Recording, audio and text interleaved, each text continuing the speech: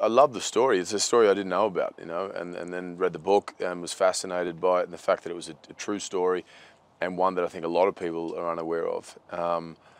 But the aesthetic of this film, we haven't seen horse-mounted cavalry charges since the First World War, and so to have modern warfare and weaponry and armor on horseback, I think is visually pretty stunning and unique. The film starts September 11, and with the towers being hit and the sort of the chaos that follows, and the uncertainty or the sort of the anxiety that erupted around the world and around America. And we start the film with my character at home with his family, seeing it on TV like a lot of the world did.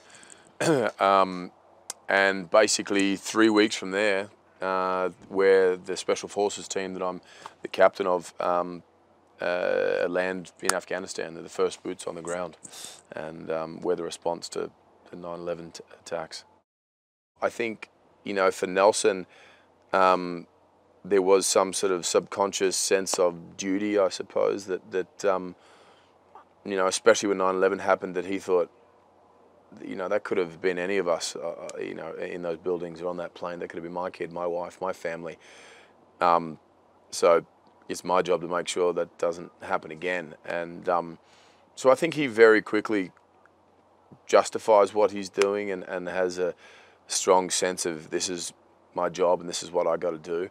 And there is a scene in the movie where he does talk to his wife about that and says, "You were in New York 2 weeks ago, that could have been you."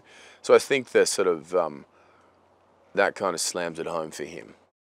He commands, respect as soon as he walks into a room. Not him personally, but his energy. He so that's not hard to sort of follow him and kind of want to look up to him, and I welcome any sort of advice from him.